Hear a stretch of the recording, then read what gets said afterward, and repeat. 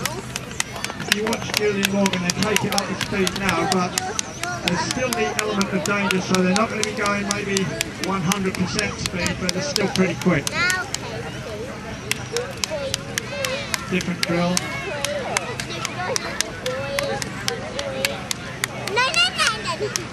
Julie has been training with me for over 20 years now. Morgan's been training with us for 7 years or more. They're both instructors at the academy. Both just returned from France, having trained French game, which you'll be seeing in a short while. Train with us, you get to train in 5 different arts, and you can grade in all of them if you wish to, or grade in none of them if you wish to. We don't hold you back if you choose not to grade. The only thing you could do is become an instructor if you choose not to grade. But you wouldn't hold you back from learning the system.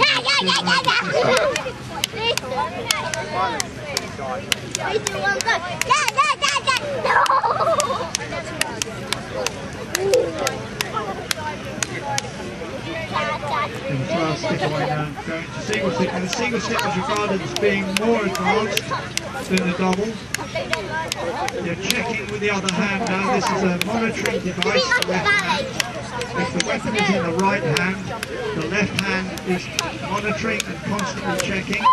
In the drill, of course, you allow it to go off. In a real fight, you would disarm with that left hand, perhaps, or strike with the left hand. There could even be a dagger in the left hand. So you can work long and short, or stick and dagger as they call it. Different drills obviously give different results from and different attributes.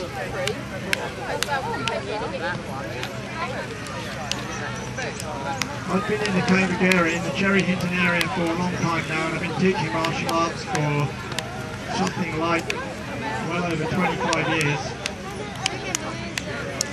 We started the academy in 1989, but I actually started training when I was a youngster at school, did 2 years of judo, and then moved into the martial arts in 1973. And I've been here ever since, teaching in this area.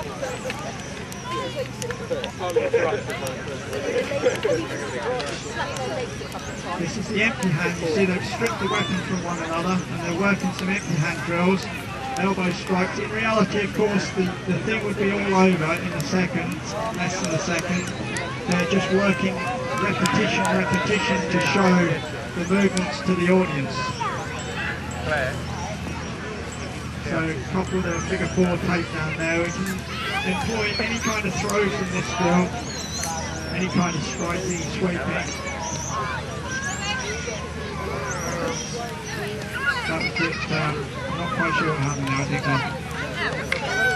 fell over each other's feet or something. We'll have a word with later about that. Elbow strike, now be really careful not to knock your partner's teeth out when you're doing that.